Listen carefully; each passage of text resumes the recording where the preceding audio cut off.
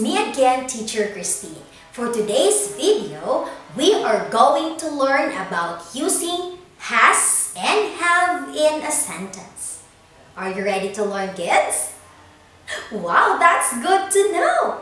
So, let's begin. Using has and have. We use has in the sentence if the noun is only one. How's that? Let me give you some examples. Look at this picture. This boy is holding a pencil. How many boys do you see? Yes, he is only one. And because he's only one, we are going to use has. This boy has a pencil. In this sentence, we use has because he is only one. Another example, my mother wears her apron. How many mother do you see? Correct! She's only one. That means we are going to use has. My mother has an apron. We used has because mother in this picture is only one. Now, let me discuss to you how to use have in a sentence. We use have if the noun is more than one.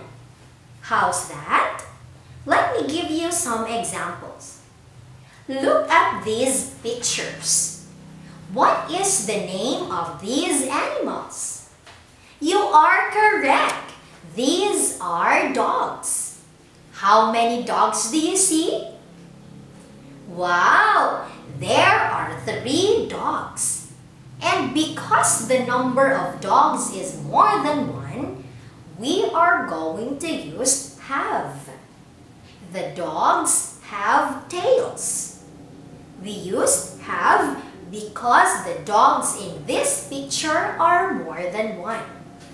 Another example, what is the name of these flowers? Correct!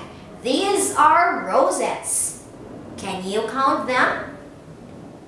1, 2, 3, 4. Yes, there are 4 red roses. That means we are going to use have.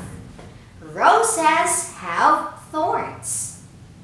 We used have because roses in this picture are more than one. Good job, kids! Now you know how to use has and have in a sentence. That's all for today. Keep on learning and see you in my next video. Bye!